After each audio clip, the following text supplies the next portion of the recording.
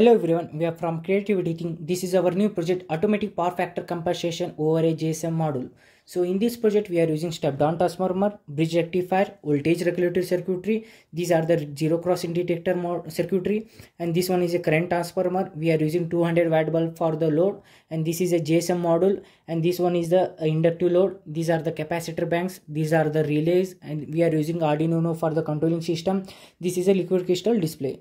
Let's see the working of the project. First of all, we have to switch on the power supply. So right now it is in I like about 3.3 millisecond. Power factor is 0.49. That's why the two capacitor is automatically added by the Arduino Uno for the improving power factor. 0.51 improved power factor is there. So all the parameters are the transfer the over a GSM GSM module like this, which all the details are come in your mobile like this. Power factor is a 0.49, so that's why the improving power factor is 0.5951. The present power factor is 1 now.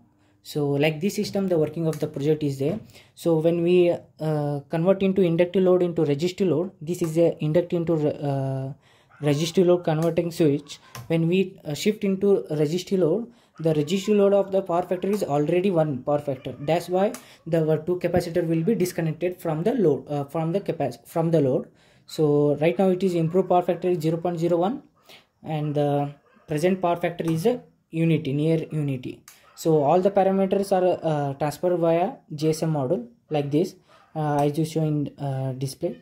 And the power factor is 0.49, improved power factor is 0.1, and present power factor is near to the unity like this. Like this system of your project working is there.